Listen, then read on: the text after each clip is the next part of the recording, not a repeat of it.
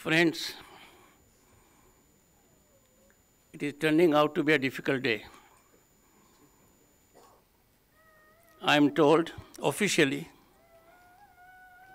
Parliament session will begin on December 7.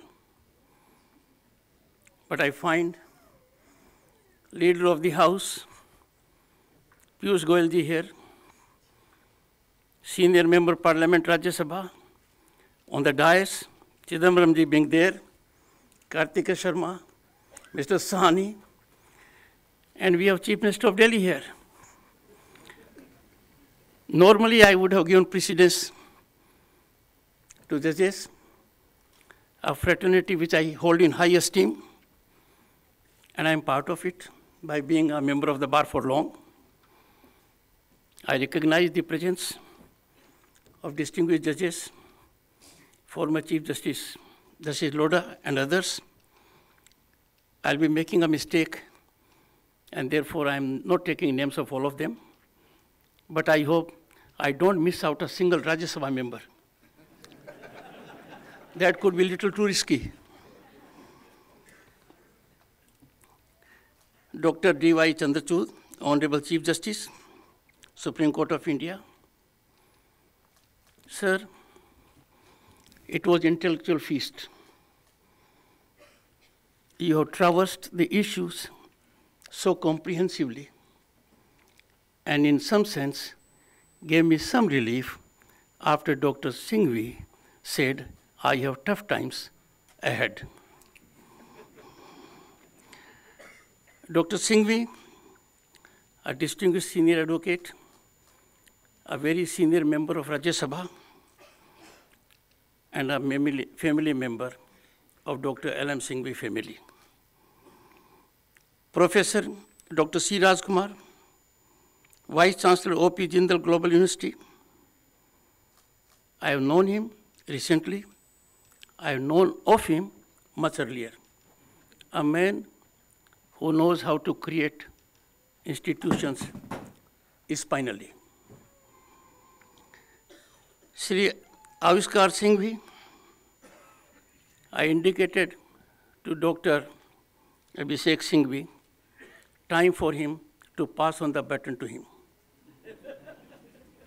And mind you, in doing so, I might have taken some risk, he indicated, after December 7. But this should happen in seamless, natural course.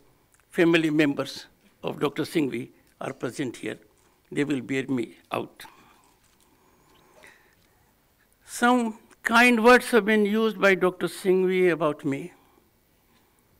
I'm so glad my wife is not here. And Chief Justice Lodha knows she is irrepressible when it comes to truth. I therefore was very cautious during 3 years as Governor of the State of West Bengal that she does not attend a single assembly session.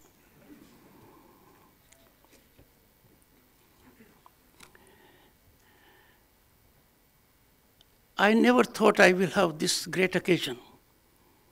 There can't be a greater privilege to be associated in some manner with the name of Dr. L.M. Singhvi, whom I had the occasion to know personally and benefit out of that relationship. I shared it with the Attorney General when we were together a while ago at Uprashtrapati Niwas. And he was a little surprised that I knew the man so intimately for decades. Grateful to Singhvi Endowment and O.P. Jindal Global University for making me part of 8th L.M. Singhvi Memorial Lecture. The Chancellor Naveen Jindal is also here. Grateful to you. Appreciate the well thought out theme of the memorial lecture, Universal Adult Franchise, Translating India's Political Transformation into a Social Transformation. Since I have been part of governance for the last 3 years, in some measure, I might not be in a position to take down all that has been reflected so far. I have seen it in practical terms because we are the world's most vibrant democracy that is representative, I would say, to an ideal level. And I'm sure no one here will disagree with that thought process. We started with the Constituent Assembly. The members were enormously talented. They were drawn from all segments of society. But progressively with each election, our parliament reflects authentically the mandate of the people, wisdom of the people. And now, what we have in parliament is fairly representative. And I can indicate to you without fear of contradiction, at a global level, we do not have a parallel on that count.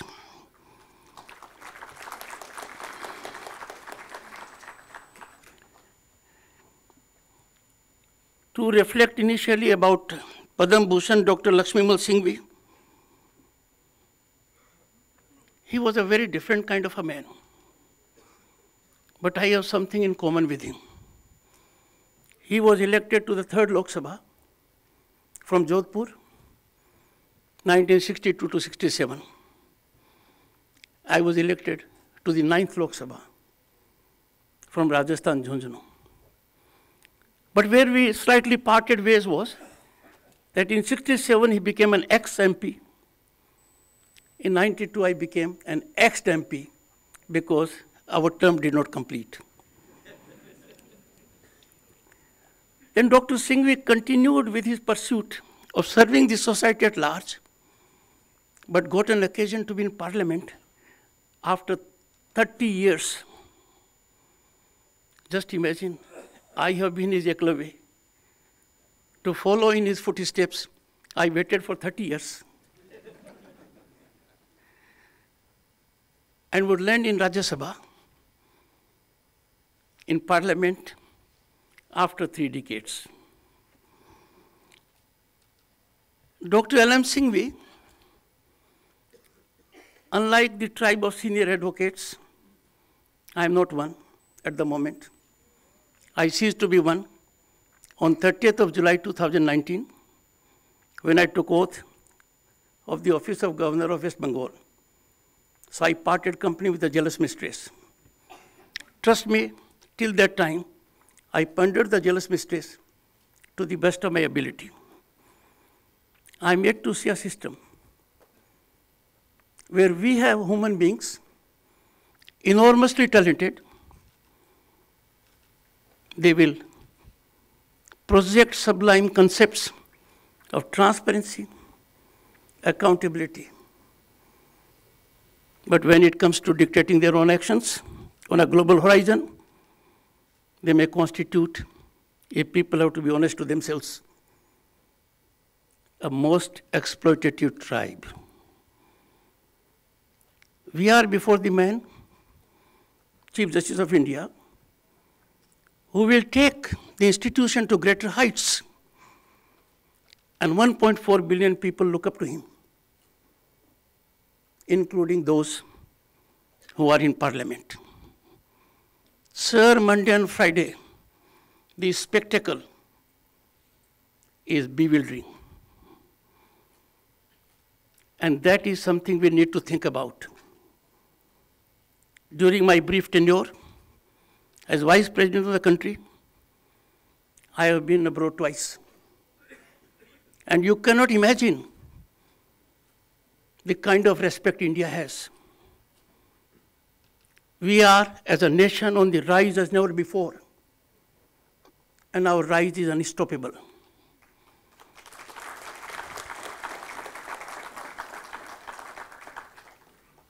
No one in the world discounts it, except some of us. To give real meaning to the sublimity of our elected verdict, we all will have to rise to a level where partisan prism should not be there when the interest of the nation is at heart. I'll give you a few illustrations which I had the occasion to share with the world leaders. Can you find any other country in the world which has handled COVID the way we have done? 1.4 billion people, dose 1, dose 2, and booster. It will take beyond 2.5 billion. And all recorded digitally and made available. A situation that doesn't obtain in the West. We have done it. Reflect back. Could there have been more man-made problems? Could there have been greater difficulties than that was generated? The kind of ecosystem that was sought to be evolved. We don't look back. We need to analyze. When it comes to tackling a pandemic, national interest must always prevail. As Governor of State of West Bengal, I know when pandemic was there was a real issue to make available food to the needy. 800 million in this country, 800 million. Many countries in the world are unable to digest this figure. Were made available cereal, rice, pulse from 1st April 2020, and it continues. And this doesn't end here. If we are talking of the subject at issue, social transformation brought about political transformation. Imagine the kind of inclusive growth we have had. I know, as a lawyer, I went to a bank to get a loan of rupees 6,000. Bank of Baroda. I wanted to create a library of my own. I was ever beholden to the manager who gave me 6,000 rupees loan without a security. And look at where we are. We have developed an ecosystem by affirmative governance steps that every individual is in a position to fully exploit his or her talent. And that is why the number of startups we have is unknown to the world as such. In the first half of 2022, the number of unicorns we have, and for more than $1 billion fiscal dimension, is unrivaled in the world. We are ahead of China. And therefore, Indian democracy will continue to be vibrant. But when it comes to the issues that directly concern India, we must rise to the occasion and keep only one thing in mind, interest of Bharat. The Honorable Chief Justice reflected, and it is indicated in the preamble of our Constitution, we the people. That means the power resides in the people. Their mandate, their wisdom. Imagine a situation where Indian Parliament reflected the mindset of the people. Indian Parliament in 2015-16 was dealing with a Constitutional Amendment Act. And as a matter of record, the entire Lok Sabha voted unanimously. There was no abstention in Lok Sabha. There was no dissension. And that Amendment Act was passed. In Rajya Sabha, it was unanimous. There was one abstention. No opposition. So we the people, their ordainment was converted into a constitutional provision. The power of the people came to be reflected through most sanctified mechanism on a legitimate platform through applicable mechanism. That power was undone. The world does not know of any such instance. I appeal to the people here. They constitute judicial elite class, thinking minds, intellectuals. Please find out a parallel in the world where a constitutional provision can be undone.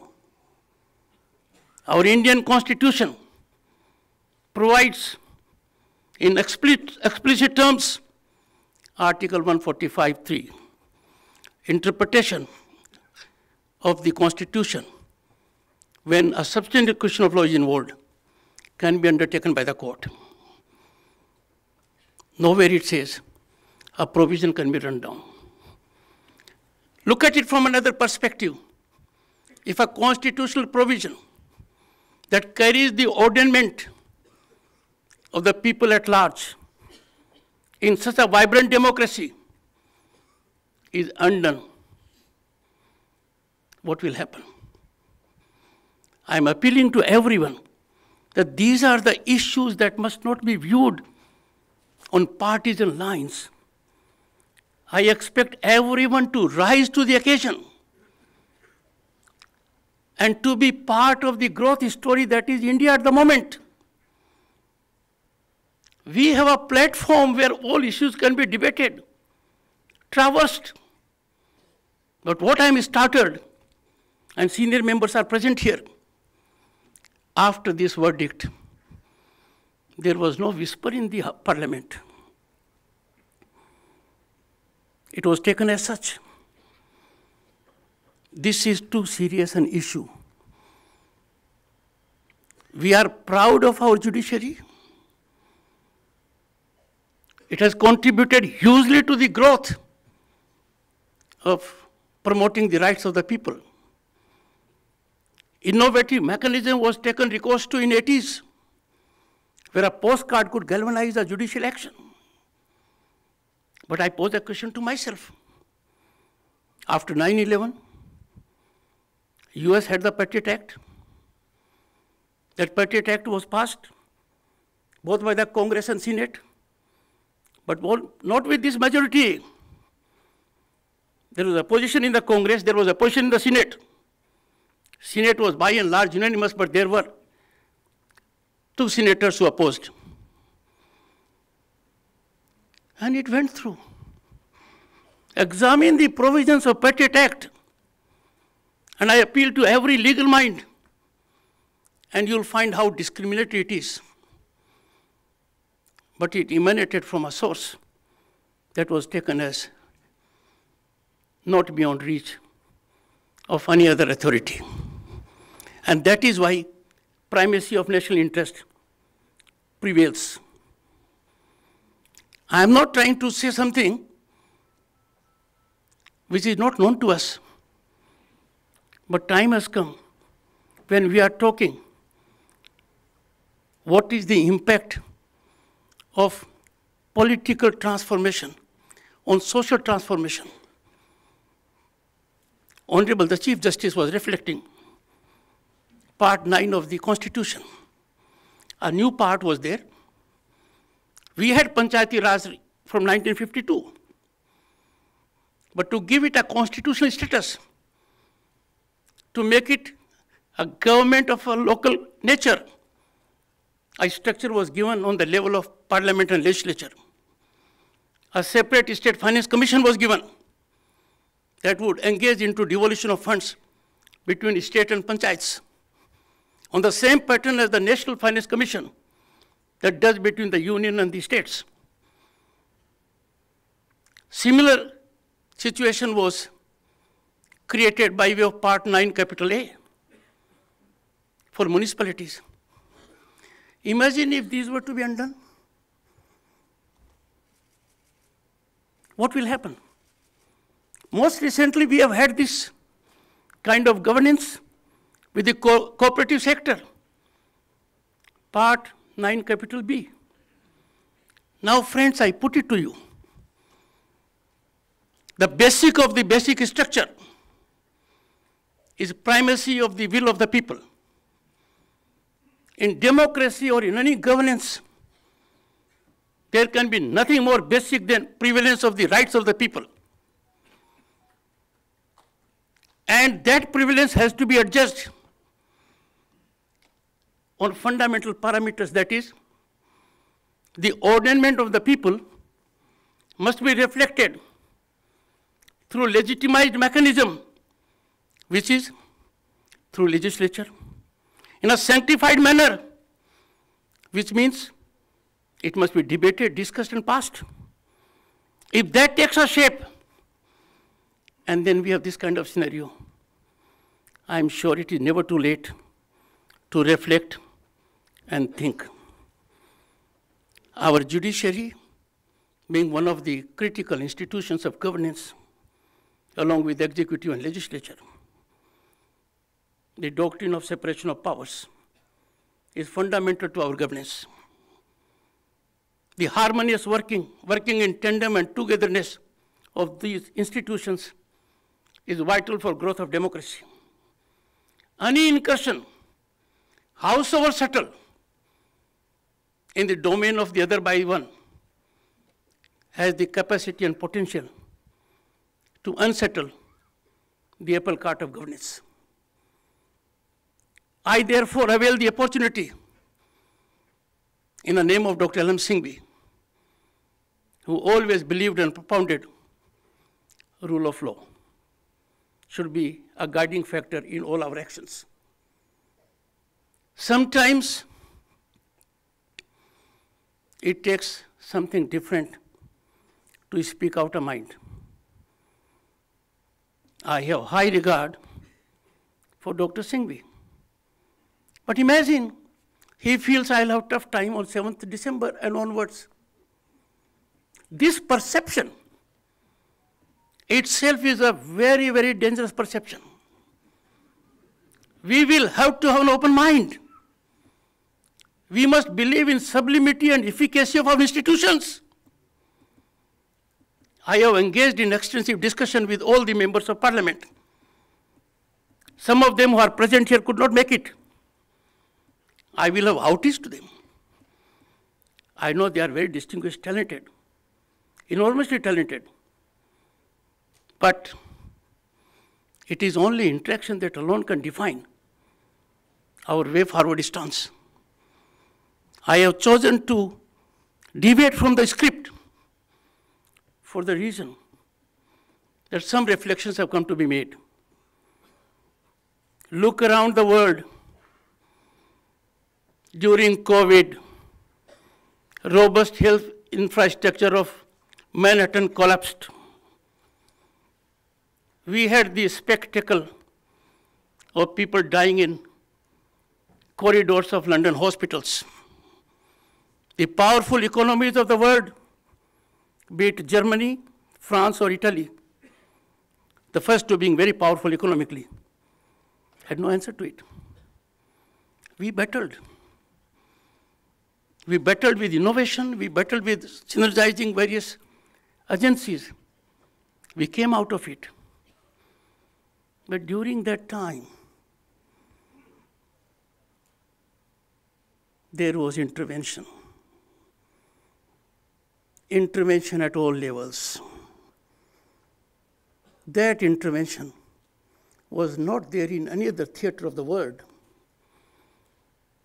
When the scenario in the West was much worse, and they claimed to the entire world, we have robust health infrastructure. People were paying for it. It collapsed. I therefore beseech that every institution has a role in making what we in India are today. Every institution has a well-defined role. Legislature has a defined role, so is the executive, so is the legislature. And all are subject to the ultimate ordainment of the people. And there is only one mechanism for that, the Parliament. I am venturing out, I know, in a terrain which may call for immediate reaction, because we are in tough times. For drop of a hat, the other point of view is indigestible. I have worked in my earlier office 100% in constitutional groove. I am under oath. Under no circumstances I will do otherwise. But all of us have to keep in mind that if lack of courage and conviction, and they contribute to failure of duty or dilution of duty, then we are not serving the nation as expected by the Constitution. Why I am saying so? I have noticed, and after extensive interaction, helplessness of the honorable members. They are enormously talented. They have discussed with me, deliberated with me, and they say, we can't assure you. On the floor of the House, we will have to dictate our actions as directed, as indicated. Now, if that is to happen at the cost of the nation, then where we are? I wouldn't take more time. I would only say that we are a country on the rise. Our social parameters are ascending like a plateau. When I was a member of Parliament in 1989, a power in my hand was 50 gas connections. And that was a power I used to flaunt. Imagine 90 million or 100 million or 180 million, as the people may like to call. Those connections were given free to needy households. Any government that has to deliver as per aspirations of the people is bound to do it. Therefore, to introduce politics when it comes to constitutional offices is unfortunate. I would come towards the end by sharing my great pain. We are a different country. Till I ceased to be a senior advocate on 30th of July 2019, when I took my oath and parted company, I had to suffer situations. People were just not cognizant that I became a senior within 11 years of my practice. I was trying to find bearings and place in indigestible system, lived through the corridors, and mind you, with a background in academics of which I can be ever proud. Why I say so? We generate economic status by hard work, but we generate iconic status in our country on baffling parameters. Our parameters will surprise us, and those parameters often are activated by event management. Time has come when the true talent of this country and ethos of this country need to be recognized. I can assure you, the tide is unstoppable. It shall happen. We have a parliament which is far more representative at the moment. And we have seen the changing profile of industry and economics. And those who have made entry into economics, industry and commerce, on the strength of their idea and innovation, are marching ahead of those established leaders in economy. And that is why today we can take pride that there is hardly a global entity of repute that does not have presence of Indian human genius. Friends, I am leaving you with one thought.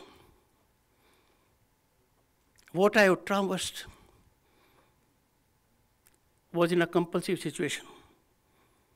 I am sure you will bestow your earnest, objective, considered attention to this, and as true citizens of this country, generate a public opinion that political stance should be distanced from sublimity of our constitutional functioning. It is never too late to make a different way of life available to us. The basic structure doctrine, we have lived with it. We have taken it as such. It was by a majority of 7:6. It was given to us in amorphous form. It came to be developed from time to time. Its indicators were given. But as a student of law, as a modest student of law, can parliamentary sovereignty be ever compromised? Can a succeeding parliament be bound by what has been done by earlier parliament? And that, I'm sure, is a thought you all will bestow attention to. I am grateful to the opportunity that has been made available to me by these two significant outfits. And I'm sure I would not have ventured to express my thoughts, but for the great respect I have for Dr. L.M. Singhvi. I conclude by saying, as a lawyer, unknown to Dr. Singhvi, I was grappling with an incident that happened in Rajasthan, which became subject matter of litigation. And that was in the making of a film, Deceivers. As you all are aware, under the Cinematograph Act, if certification is given, that affords you immunity from prosecution as regards contents of that film. What happens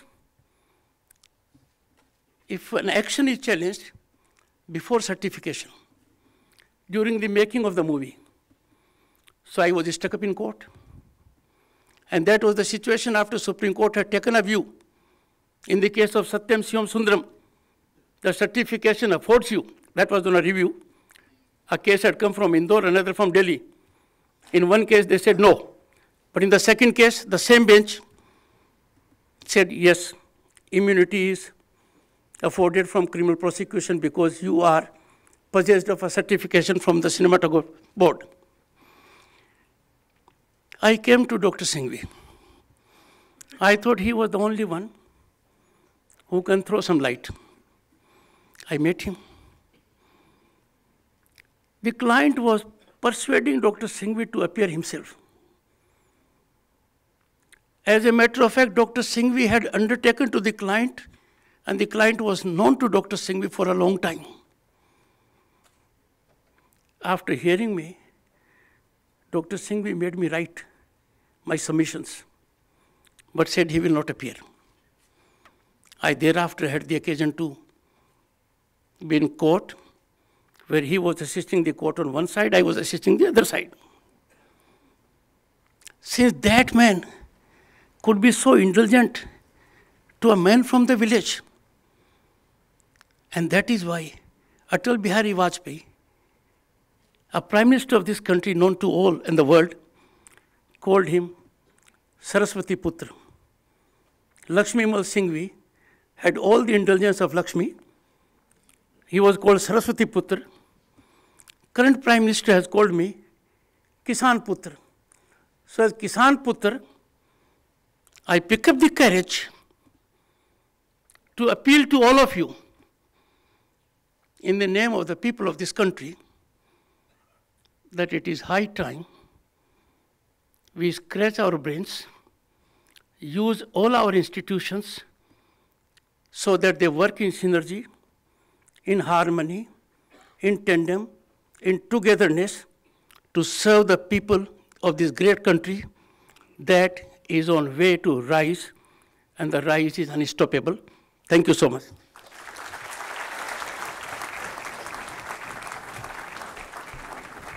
Thank you for your insightful words, sir.